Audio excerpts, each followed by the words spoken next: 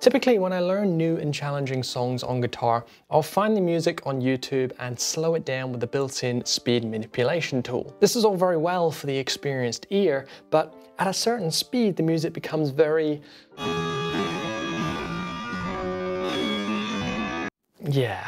Not to mention that there are often multiple instruments battling for the same frequencies, which can sometimes make it even harder to differentiate which notes belong to which instrument. So to combat these issues, I recommend a piece of software called RipX. RipX allows you to rip any piece of music apart into individual tracks and notes. What you see on screen is actually every single note that is played in the performance you're listening to right now. Now we can immediately see how powerful this tool can be, since once you import a piece of music, either MP3 or a video track like an MP4, which is what I have on screen here, it'll rip apart the track into individual instruments, and we can select an individual track, solo that track to hear exactly what's going on. You can slow it down to whatever BPM you would like.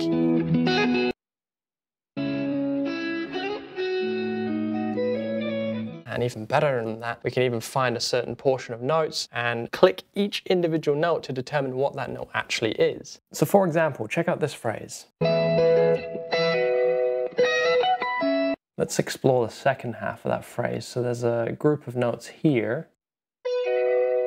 Sounds like we've got a pull off from a triad to another triad containing F sharp, B, and D sharp. And if you can't hear that clearly enough, there the notes are. And then of course at the end we have this ascending phrase. And again, there they are. Now quite often I have students ask me how I go about arranging music. So let me show you another practical example of how you can use RipX to help with this process. In this example, I've just imported Slow Dancing in a Burning Room by John Mayer, and immediately check this out. This is a funny little side note. If I solo the voice track, at the beginning of the song, this is the live in LA version, you can even solo the crowd, and of course in a practical setting maybe you want to remove all that noise to help you hear the instruments better, right? Or you could take that crowd noise and put it over your own songs to pretend that you're playing a big show or something.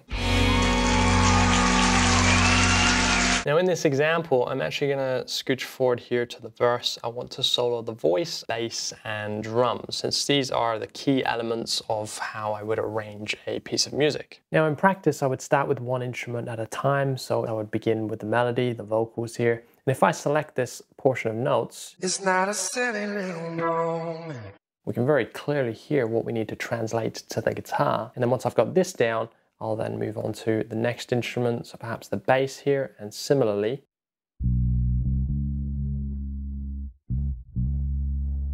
And then as we progress with this, you can slowly introduce the percussion, and then you have the tools and information that you need to be able to translate that to the guitar. It's not a silly little moment. It's not...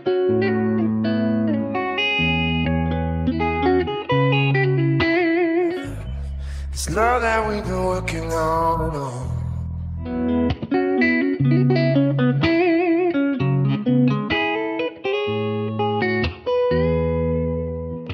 Imagine you have a really awesome recording of you playing, but there's just a couple of offensive notes that kind of knock your confidence. Never gonna give you, never gonna let you down. It happens to all of us, and I go through many takes to demonstrate my best work.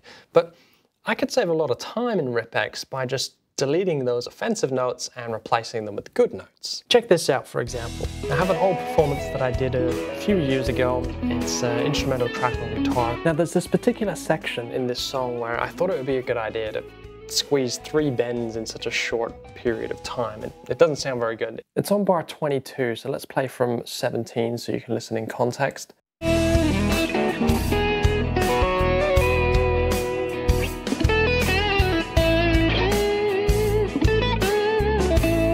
So here are the notes. And RipX has already divided this into 3 notes. So I'm going to take the middle one here, delete that, bring this over, and bring the end over here. So again, if we play it in context from bar 21, Much better. Now, I know that's not perfect, of course, but for a very quick example, you can see the potential here. If we investigate more of the tools on the right, or maybe we could even delete the note and replace it with another note from one of the neighboring bars, maybe that would sound a little bit better. But for a quick example, I don't think that's all too bad. Now let's go ahead and explore some more of these tools on the right. Now there are three main effects panels on the right here. We've got pitch manipulation, time manipulation, and level manipulation. Most of these effects are typically what you'd find in a digital audio workstation. Things like reverb, delay, quantizing the time, high pass filters, etc. These are really nice to have. But honestly, what's really impressive is the pitch manipulation tools. Being able to select individual notes and apply different phrasing effects like vibrato or slides post-recording is something I've never seen before. Now, I wouldn't personally use this, but nonetheless, it's nice to have. And if you're looking for a bit of inspiration, there are a bunch of preset effects down here as well that you can play with. So, for example, if I grab a group of notes, and then we'll choose one of these effects, maybe this one here. RipX also allows you to record audio. This is cool because you can even see the notes as you play them with very little delay. But what's even cooler is that you can even replace those notes with samples inside RipX. So take a listen to this example.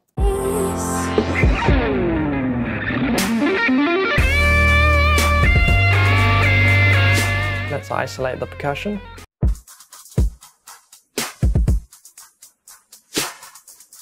Now what I'm going to do is take the kicks here, and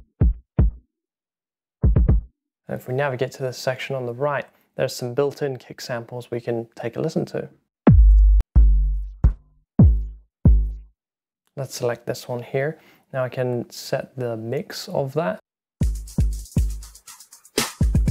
And then we'll do the same for the snare. So I'll grab these two notes here. And then if we listen to that group of notes all together, we have... Now there's a limited amount of built-in samples, but there's nothing stopping you from importing your own samples or even importing your own VST instruments.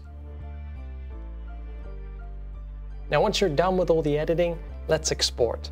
Rips can be exported as MP3, WAV, even MIDI. You can either export the rip as a whole as one track, or you can select individual regions, or even separate the stems so that you can then further process it in another DAW.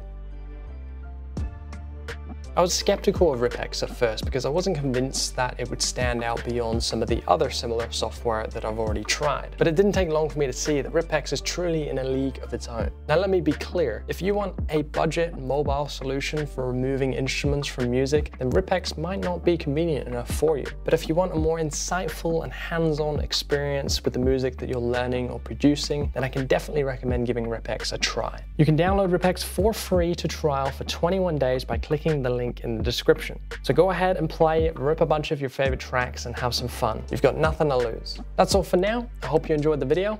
I'll see you in the next one.